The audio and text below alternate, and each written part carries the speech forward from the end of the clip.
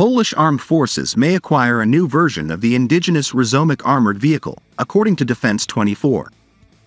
Adam Swierkowski, the editor of the Polish news magazine, posted a Defense24 article that said the armed forces would receive the new Rosomak-L long configuration, with a hull of extended length.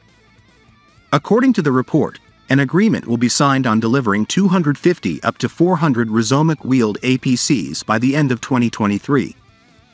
The Rosomak-L combat vehicle will fit a new HSWWB Electronics ZSSW-30 unmanned turret system with an Mk44 Bushmaster II S 30mm chain gun and anti-tank missiles.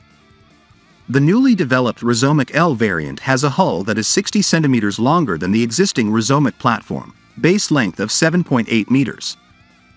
This provides the vehicle with greater displacement in an amphibious setting so that it is possible to integrate a new ZSSW-30 turret on the platform, and yet retain a proper reserve in the domain of amphibious capacity. The new APCs would either replace the obsolete one Botswana Pula platforms in some units, or they would be received by entirely new formations.